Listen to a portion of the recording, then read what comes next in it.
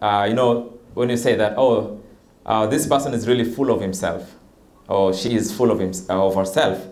When you say that, you mean like this kind of people are doing things like anyhow they want, or they are full of pride or something. That's when you say they are full of themselves. Such people, they are driven by themselves. They're just driven by their own selves because they're full of themselves.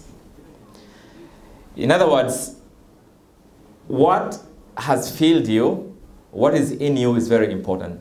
If you're filled with fear, you'll be driven by fear, just like that. If you're filled with courage and happiness, then you'll also be driven by it. There are people like that. They're always smiling and laughing. Because maybe somehow they're filled, in their hearts they're full of, happiness. So even this morning I can tell, just by looking at our faces, who is filled with happiness, who is filled with fear, who is a little bit confused, who is a little bit mixed up right now. It's really easy to tell that.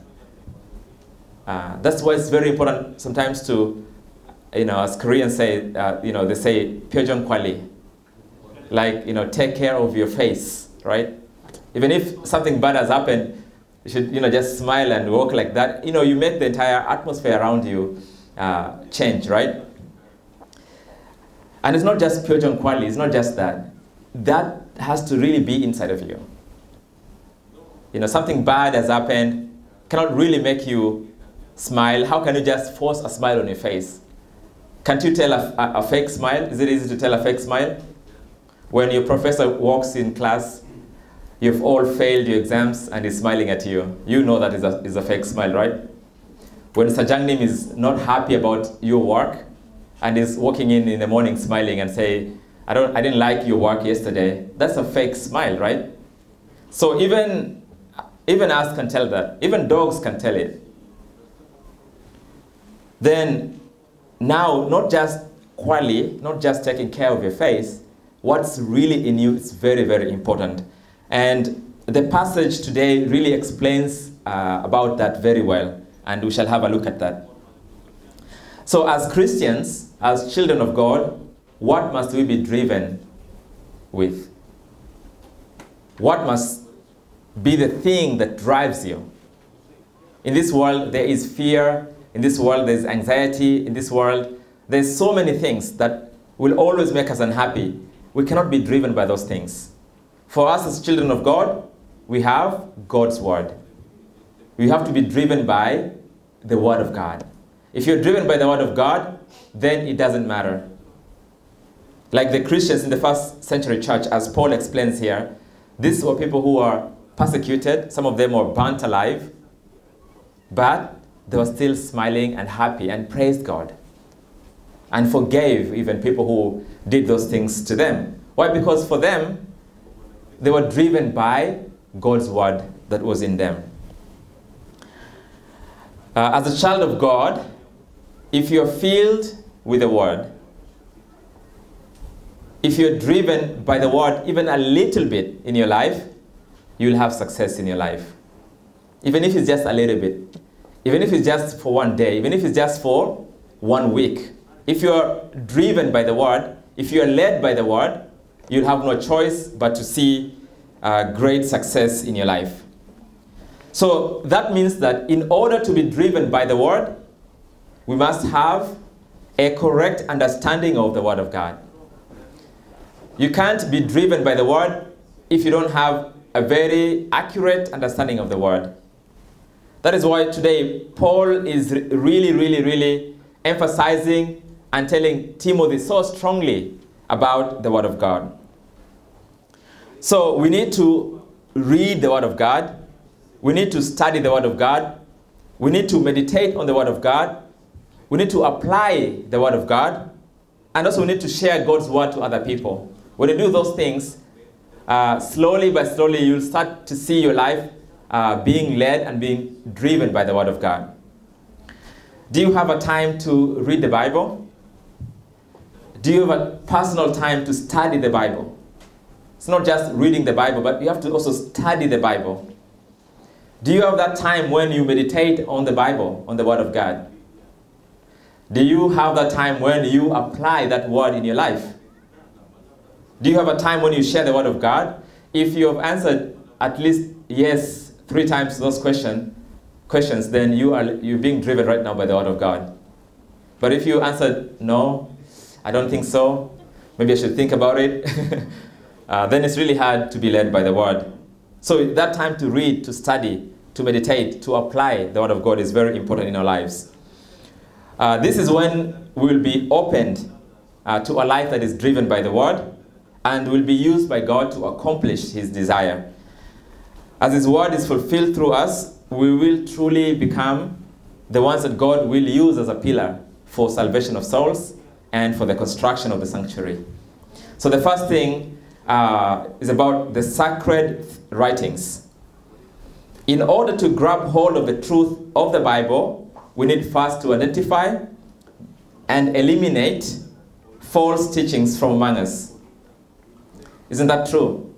If you want to correctly hold on to the word of God, you must be able to identify the wrong teachings. You must be able to identify and even eliminate from among you the wrong teachings. That's why Paul is calling the people who are teaching the wrong teachings, is calling them evil people and imposters. Evil people, because they are teaching the wrong teaching. The reason is because these kind of people, they make people deviate from the truth of the gospel. Those false teachers makes people to not realize the truth of Scripture. And there are very many people like that. That's why you have to know those people, you have to identify them, you have to eliminate them for you to be able to correctly hold on to the accurate word of God. What did Jesus do the first thing with the disciples? Among the very many first things, he asked them, who do people say that I am? Oh, and then the answer was, oh, some people say that you are John the Baptist. Oh Lord, others say that you are Elijah. Oh, some people say that you are Jeremiah. Oh, there are even others who say that you are just a prophet. All those are just wrong views and wrong teachings about who Jesus is in our lives.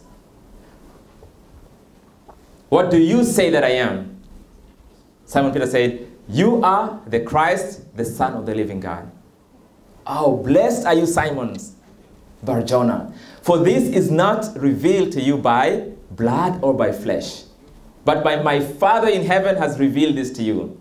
And behold, you are not Simon anymore. You are Peter. And on this rock, I will build my church.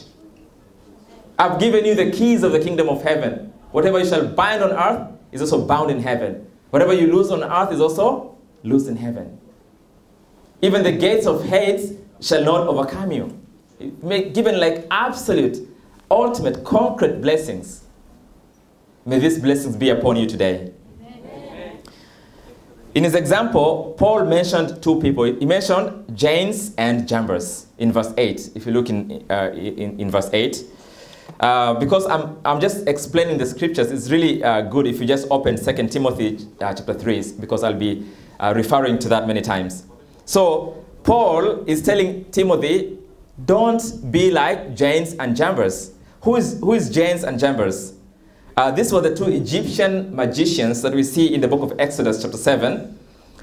They were like very archetypical enemies and opponents of Moses, but also they demonstrated great power and authority. You know, Moses does this, they also do something on the other hand.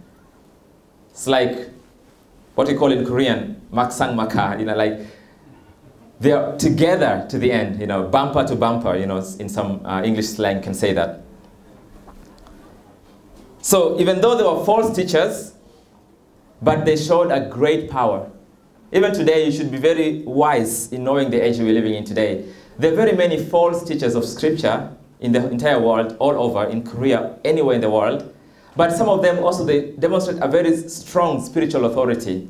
When they're teaching the word, you can sense they have a strong authority. I was watching a small video by the Shincheonji group, and the leader of Shincheonji was just saying something very lightly, and everybody was like, amen, like that.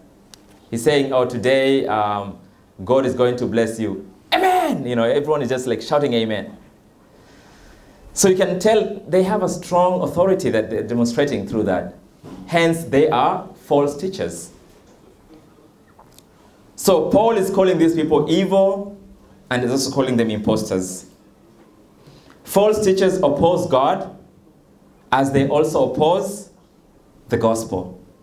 So both in word, in action, they oppose God and they oppose the gospel completely. And because they oppose God, they also are corrupt in their mind, and that is why divine aid is absolutely necessary to come to the knowledge of the truth. False teachers, in spite of their claims that we are this, we are that, they still oppose God. They still oppose the gospel in every way. And in our passage today, we see in earlier verses, from verse 9, it says, they will progress from bad to worse. That's why we need to quickly, just like last week's message, you need that spiritual wisdom to really know what is the gospel. Today, as you're worshiping like this, your success in worship will come when you realize what the gospel is. Your success in worship will truly come when you open your spiritual life and really grab hold of the gospel. A lot of people go to church every Sunday and they go back home, but they have not opened their heart to the spiritual truth, right? You can go to church every Sunday even if you're not open to the spiritual truth. It's easy to come in here and go out. But the age we are living today is a very evil age. That's why, more than anything, you must open your heart, you must open your spiritual awareness and really grab hold of what the gospel is. That way is the only way for you to have victory in your life. So Paul says, it's going to progress from bad to worse. And in another verse it says, they will not get very far, for their folly will be plain to all, as was with those two men, like Jannes and Jambres as well.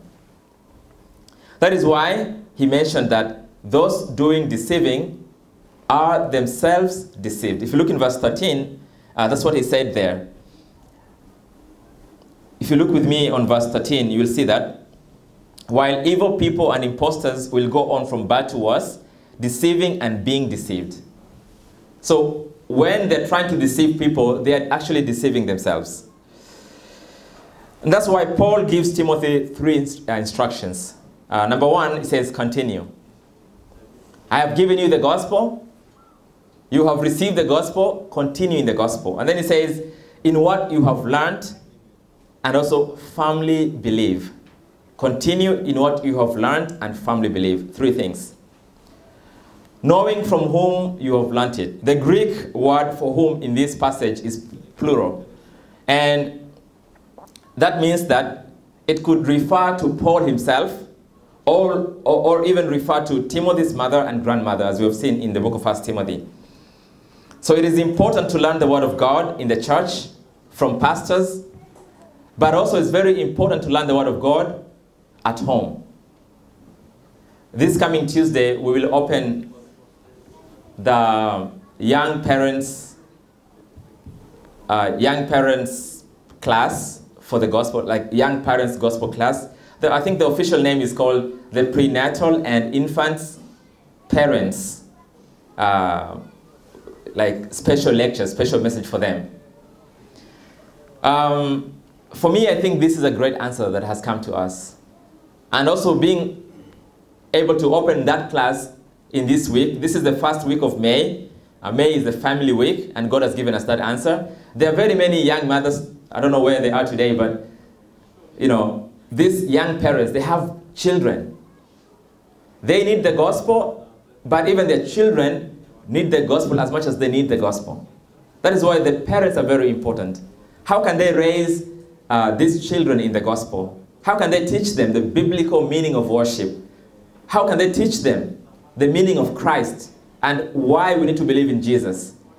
These mothers need to receive training. They need to receive the gospel. They need to enjoy the gospel. And since I'm not really a specialist in that area. I've called a specialist, a pastor who is a specialist in that, Pastor Son, and she will be the one giving these lectures and messages to them. So really pray for these young parents that they can truly enjoy the grace of God and to truly make a resolution in their hearts to raise their family and their children in the gospel as biblical mothers and biblical parents. Amen? So you need to teach your children the word of God, to know the scriptures, because knowing scripture can make them wise for salvation, as the passage today is telling us. It means that knowing scripture, it can lead you to the knowledge of the truth. While false teachers and false teaching lead people to destruction, accurately knowing the word of God, accurately knowing the scriptures can lead you to faith in Christ. There's a story given by one seminary professor in America, in Dallas, America. His name is James Boyce. I don't know if you've heard about him, but he's a very famous professor for biblical theology, like teaching scripture, and he's written so many books about the Bible. He has written so many commentaries about the Bible. He gave a very interesting and kind of like a childish story here. He said, there was once a little boy who loved his mother's strawberry jam. I'm sure most of us were like that. And so when she left in the morning and said to she was just leaving shortly and said, don't go to my, strawberry jam. Don't touch it. Don't eat it. And she placed it on the top shelf and then she left. But almost a few hours, this kid was really holding it in. He really wants to go and eat the strawberry jam, but because of what the mother said, he's really trying to hold it in. After 1 hour, 2 hours, 3 hours, finally he's like, I don't know, I'm just going to take just a little bit. Not too much, just a little bit of it. And so he put a chair and then he went to the top of the shelf and got the jam and ate it. But do you think he's just going to eat just a little bit and then come down? No, you're going to try another second round. Oh, and then put maybe 4 fingers and all of a sudden just eating the whole jam now. It was at that time when he heard the mother coming back. Oh, this is like a big problem right now. So all he could manage to do is just to come down from the chair. But that time the mother opened the door and is like, John, have you been to my strawberry jam? This was the question of the mother. And then, of course, he's not going to say yes. Looking straight at the mother, said, no, ma'am. And then the mother asked, a second time, John, have you been to my strawberry jam? But at that time, because the second question, he a little bit lowered the eyes, maybe looking around the waist area and said, no, ma'am. So he asked another time. She asked another time, John, have you been to my strawberry jam? So it's third time now. He was now starting to get nervous. So his eyes dropped even lower to the feet. And he said, no, ma'am. Then she asked once more, John, have you been to my strawberry jam? That time his eyes fell even more lower and that he could now start seeing his t-shirt that is filled with strawberry, what do you call those? Stains, right, stains. That time, he's seeing the stains, he's been asked 4 times, how can he say no? But when I listen to that story, of course, what is the teaching about that? I'm not really telling you not to go to your strawberry, not to eat your mom's strawberry jam. The teaching is very simple here. When you first hear the word of God, what are you like? Oh, it's not even for me. That is for that crazy neighbor that I have. The second time you hear God's word, you're like, this is for those crazy people in the church. The third time you listen to the word of God, you're like, right, I wish my wife and my kids were here, listening to this message. But if you keep listening to the gospel, finally, it is my message, it's your gospel. Amen? Amen. That is why it's very important to repeatedly keep reading the word of God, keep studying the word of God, keep meditating on the word of God, keep listening to the word of God. You have to do this over and over again. And the more you listen to the word of God, the more you realize that this word is not just for those crazy people out there. this word is for me. You realize that.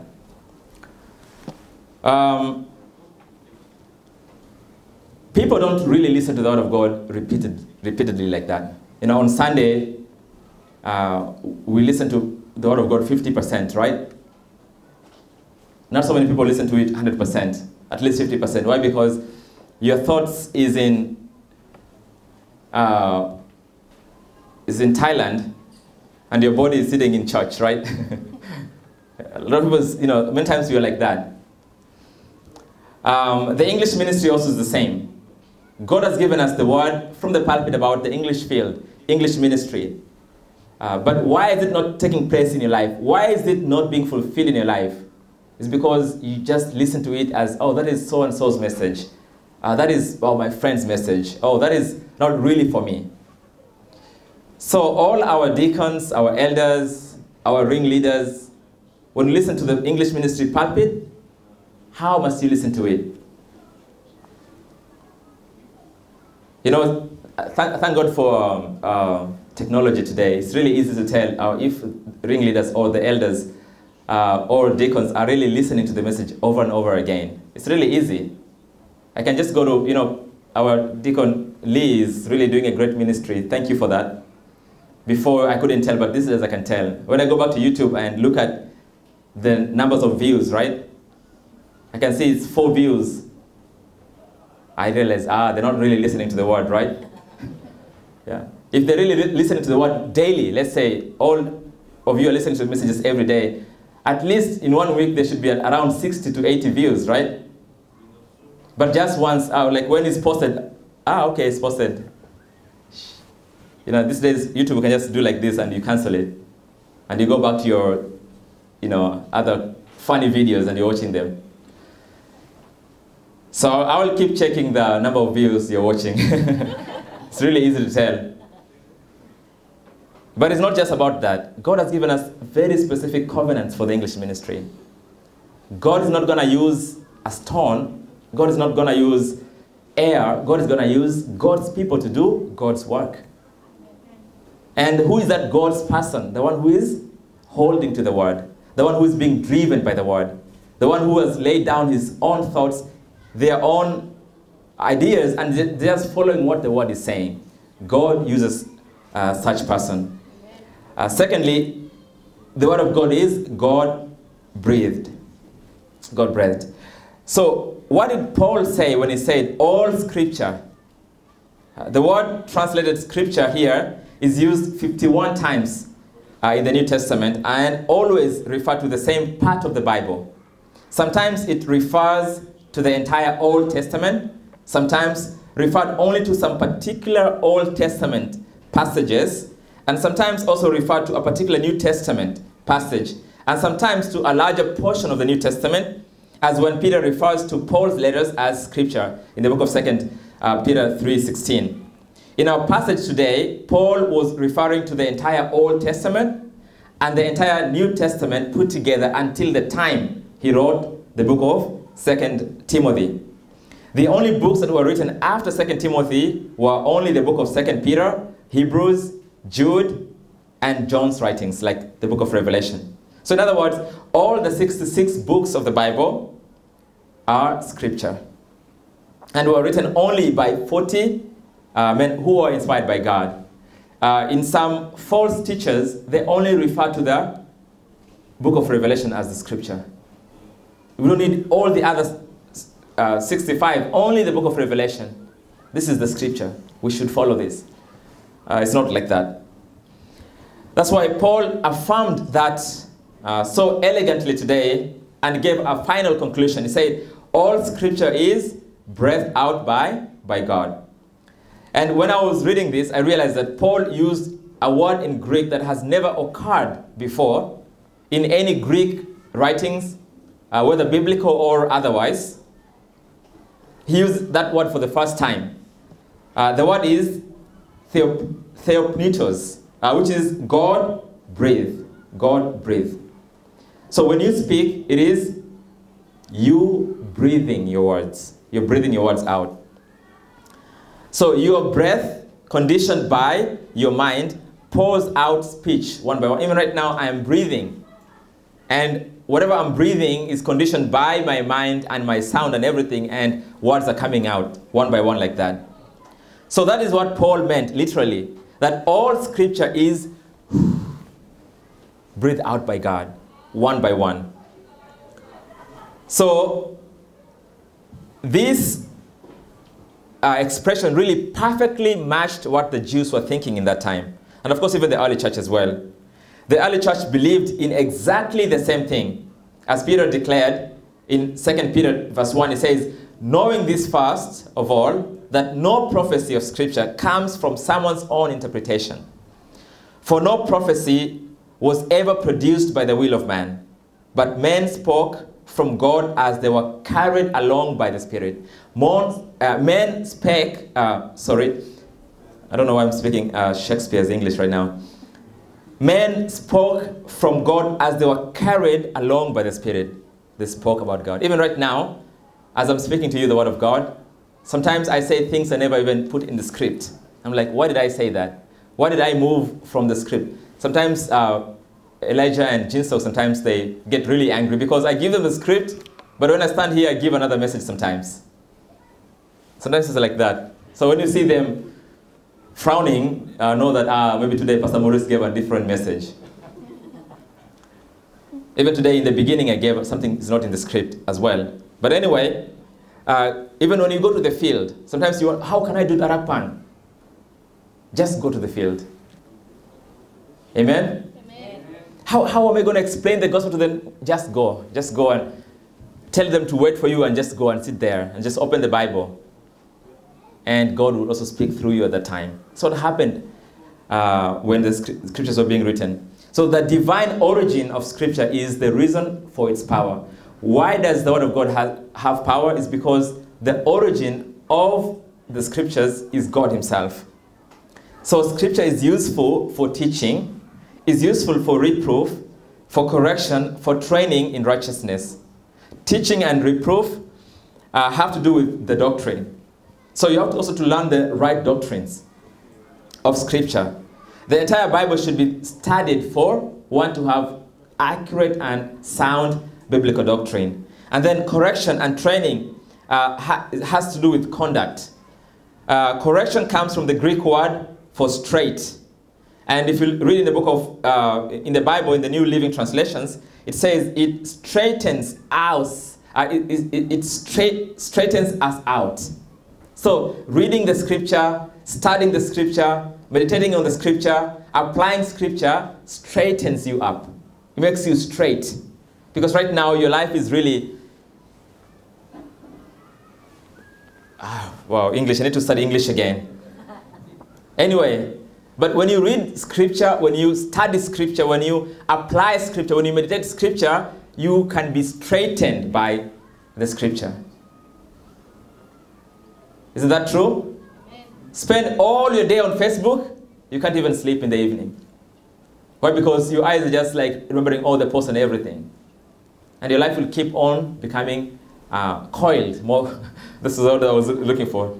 Coiling more and more. But we need that spiritual straightening.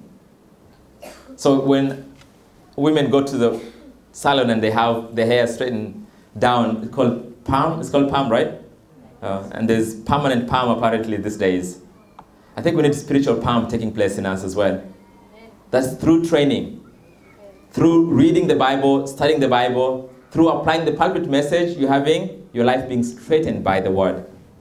And all your negative thoughts, all your unbelief is breaking down slowly by slowly. And more, you're being straightened by the word. It's very important in your life. Your life will be straightened to be ready for training, and which in turn will lead you to the way of righteousness. This is why the whole Bible is useful and profitable for all areas of our life. Okay, now let's look at the conclusion. Let us be a role model in living our lives with spiritual know-how, filled with the word and driven by the word. And relay the word of God and make the word of God that makes us whole. We have to relay this word of God. A life that is driven by the word is a life that learns and has assurance and continues in the Word of God. That's a life that is being driven by the Word. This is a life of victory and a life that knows the will of God and does it. We should never be hearers of the Word, but also we need to be doers of the Word. Amen? Amen. Tell the person next to you, let us be doers of the Word. Let us be doers of the Word. But which Word? Revelation 3:12, God said, I will make you a pillar in the temple of my God. I will make you a pillar. May God make you a pillar. Amen? Amen. When you apply that word in your life, you will be a pillar for the sake of salvation of souls. Also, this year, Pastor Juan gave us the message in Matthew 25, 13 to 20, with the title, Double Portion. Praying for 300 disciples, praying for 100 regional churches, and even 30 ringleaders. God will use somebody who is applying that word in their life. And also in the English ministry, Acts 2:5, where the scattered are gathered. I realize more and more there's so many people of God that are scattered all over. And God is going to use you to find them, to relay the word of God to them, to be used as the role models for the sake of proclaiming the gospel. So may you hold on to the word of God and experience the meaning of listening and putting the word of God into practice. And I bless you in the name of Jesus to be competent and also equipped by the word of God, for you to be driven by the word in your life. Let us pray. Heavenly Father, Lord, we thank you so much for your word. We glorify your name, O Lord. We pray that through the disciples, the Lord are competent and equipped by the word. May you, Lord, lead us so that, Lord, we can be driven by your word, in order so that, Lord, in this age that is evil and the age that is becoming more worse in many ways, Lord, we shall find something that is driving us into your will and your plan. We give you glory and praise as we pray this in the name of Jesus Christ, our Savior and our Lord. Amen.